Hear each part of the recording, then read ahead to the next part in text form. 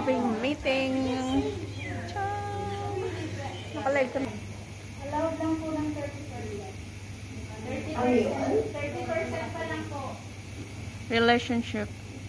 Weight range sa Hong Kong. Walang gasto. Ang init Yung doon sa panahon ni Middle Jesus, East. ang mode of transportation nila, balat mo. either they walked, naglalakad, at sandalias lang ang suot, or sasakay ng camels, or may mga other modes of transportation like mga baka.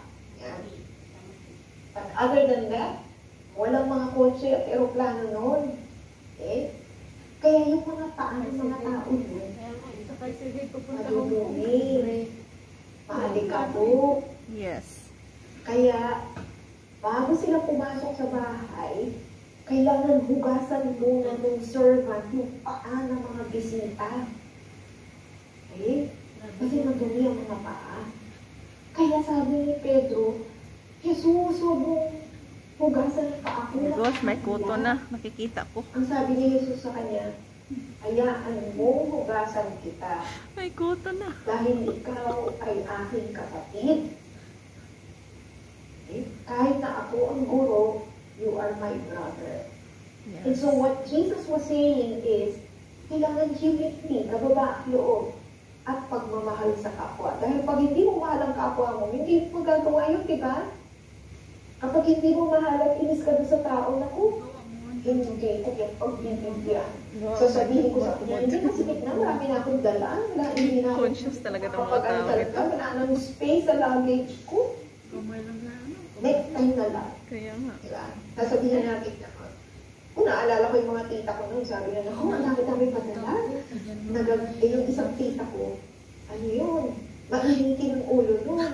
Palagi siya nagre-reklamo. Sinasabihan ka ng mga kaibigan niya, walang magpapadala, ha? Gano'n. Eh, yung isang tita ko, mabait. Kaya sabi niya, kaya kami nakakaaway palagi kasi ganyan yung ate ko. Sino ba yung gano'n? Nagkukwento palagi yung tita ko sa akin.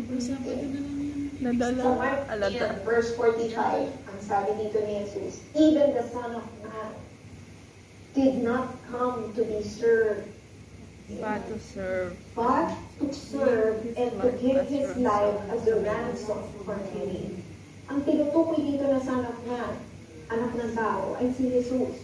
Ang sabi dito, siya ay dumating dito sa mundong ito, hindi para paglingkuran.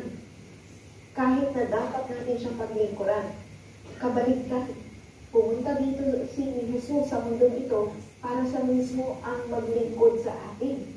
At pinakita niya yung kanyang taus-pusong paglilingkod na pagbibigay ng kanyang buhay para mabuwis tayo sa kamatayan at mapatawad ang ating kasalanan.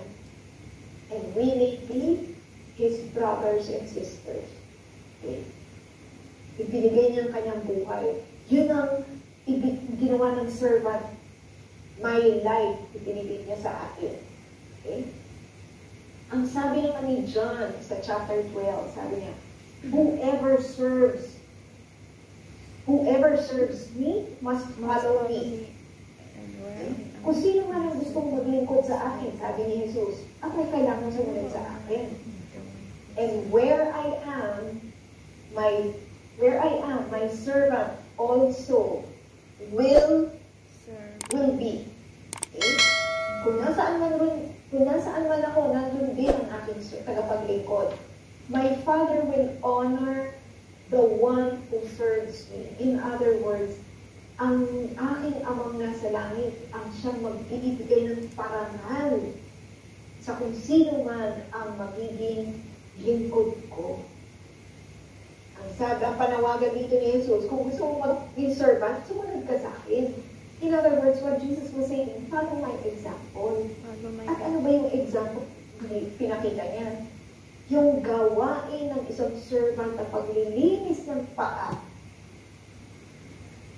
Sabi niya, because gusto kong ipakita sa inyo yung extent ng pagmamahal ko sa inyo, kaya ko itong gawin para sa inyo.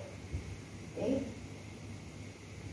And so, sa hapong ito, pinag-usapan natin yung ugnayan, ng pakikitungo, relationships, which are biblically based. Okay? Because we are in a relationship with Jesus Christ. And sabi ni Jesus, we are not over each other. Okay? Walang nakakalamang sa atin because tayo ay magkakasama. We are among each other. Because we are brothers and sisters in the family of God. Magkakapatid tayo eh. At ang nag-uugnay sa atin ay ang banal na dugo ni Jesus. Okay? At walang sinuwan sa atin ang pwedeng mag-asta-asta at sabihin, I am above you. Okay? Kasi sa tingin ng Diyos, pantay-pantay tayong lahat. Okay? Walang mayaman, walang mahirap, walang may mataas na pinag-aralan, walang high school graduate lang, pantay-pantay ang tingin ni Jesus sa atin. Pwede one lang po, me. At dahil tayo magkakapatid sa pamilya ng Panginoon, tinatawag tayo ng Panginoon Diyos na paglingkuran natin ang bawat isa. That we serve one another.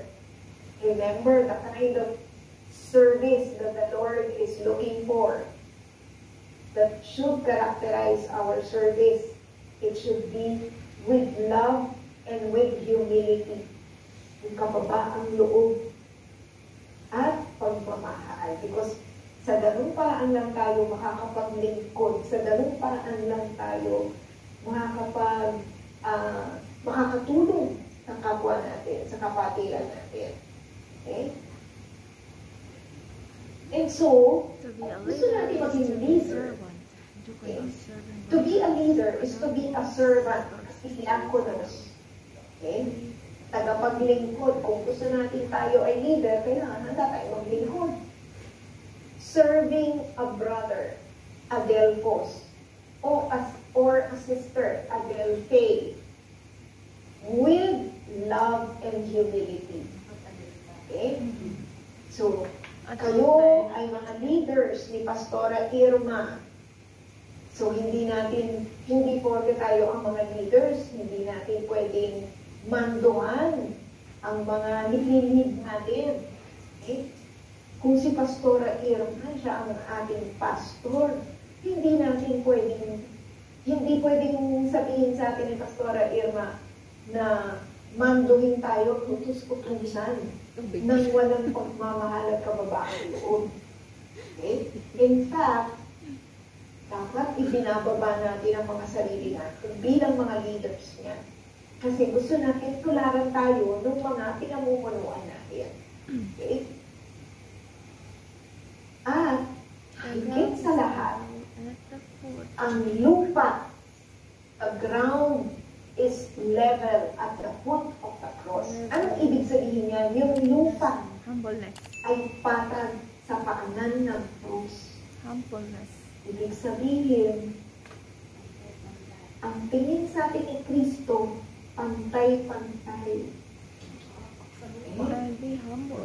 OFW ka, siya ay manager.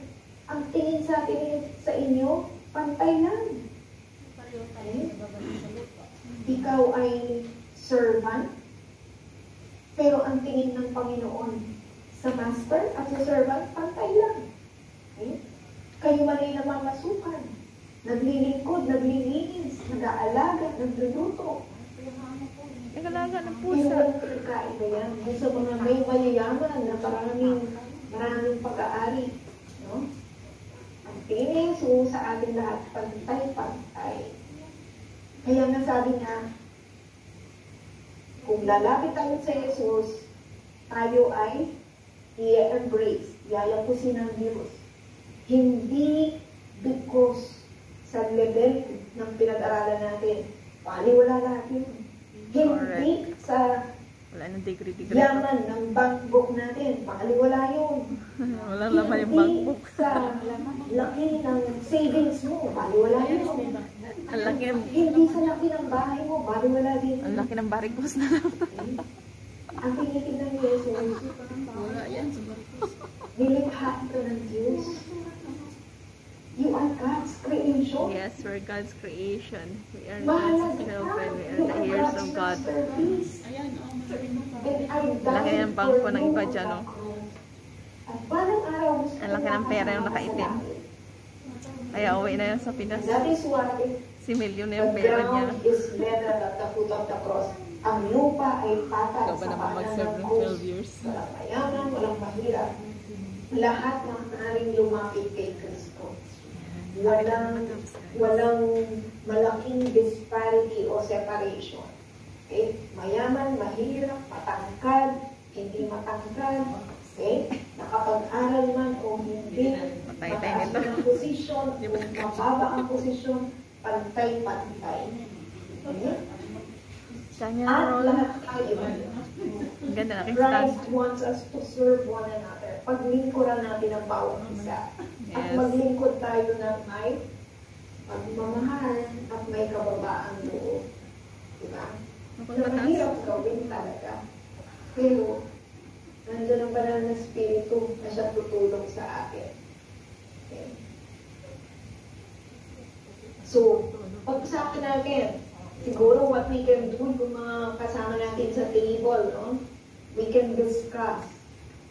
Let's have a few minutes to discuss and answer this question. I-evaluate daw natin yung ating mga Evaluate relationships. ng ating Am relationship. I a good sister to At others? how to evaluate your relationship. Ako ba yung mabuting kapatiran sa iba? Sa paanong paraan ko nasasabing mabuti ako? Let's evaluate our relationship with Hindi lang sa kapatid ko, ha? Kundi sa mga kasama with ko. others. Okay. Am At I sa good ano, sisters paanong paraan to pa others? ako In what maaaring way? mag-improve? How else I can Paano ko pang improve? Let's makabuti evaluate our ang aking relationship with sarili? Christ. I am And then, i-evaluate naman natin yung relationship natin kay Kristo. Ako ba'y masunurin bilang tagapaglingkod ni Kristo? matigas ang ulo po. Sa paanong paraan ko pang mapagbubuti ang aking paglilingkod? Baka nakatingin. Okay? So siguro we Narinig ako. can have 10 minutes and we can discuss with one another. And then after that, Kanina sabi ko, may minigyan doon sa likod. Sa unahan, walang lamig. techniques natin, we can discuss and sagutin natin itong mga tanong natin.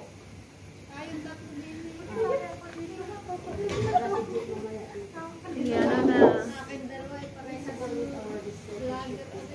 Ayan, vlogger nga. Ayan guys, ano muna, sign out muna kasi ano na to, medyo sensible message na kaya sign out muna.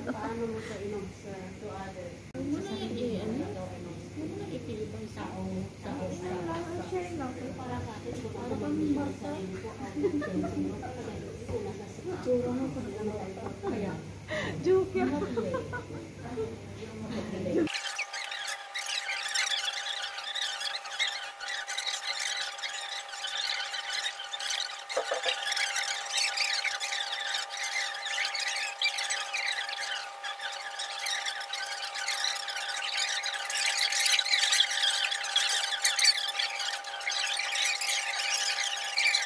Kaya late ako sa practice namin. laging late. Kaya,